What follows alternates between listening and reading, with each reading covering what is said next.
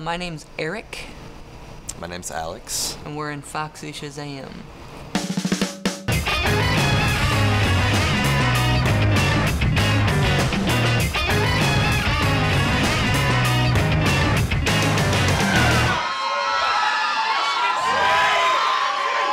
Foxy Shazam is from the Midwest!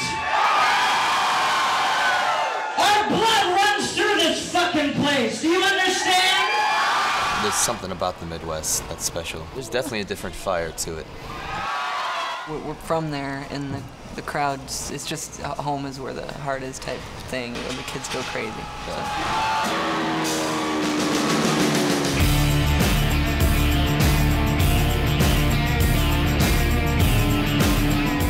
I want them to feel like they saw something that they've never seen before. I want them to feel like they experienced something, you know, and so we're gonna do everything we do the best we can do it. So.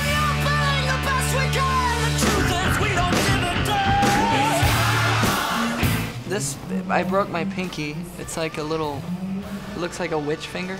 It's really, I didn't know I broke it. Everybody told me that I didn't, but I knew I did in my heart. I just didn't listen to my heart.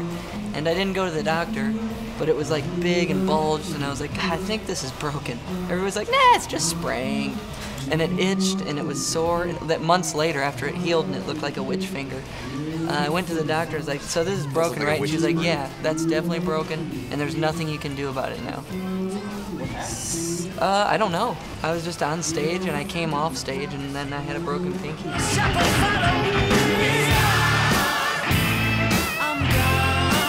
I have so many scars on my hands, and sprained ankles, and split lips, and gashed foreheads, and all that stuff. And you never realize it. Sometimes we're sitting in the bus late at night, and like that Jaws and the scene in Jaws where they're all showing each other their scars. Yeah. Sometimes we do that in the band, Find in new the bus. ones we haven't seen.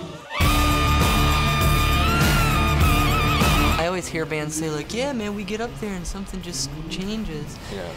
You know, not everybody that says it really experiences it, but it does exist, a switch. There is a switch in your body that you can flip, and if you can do it right, then you just have... You're outside of yourself. It's like an out-of-body experience almost. Playing the music, then it becomes, then that's where the thrill comes from, because you're on a ride that you're in the car that you're not driving. You know, you could do whatever on stage, like break your pinky and not know it, and then get off and just, but that's what it is, that's what it's all about, you know.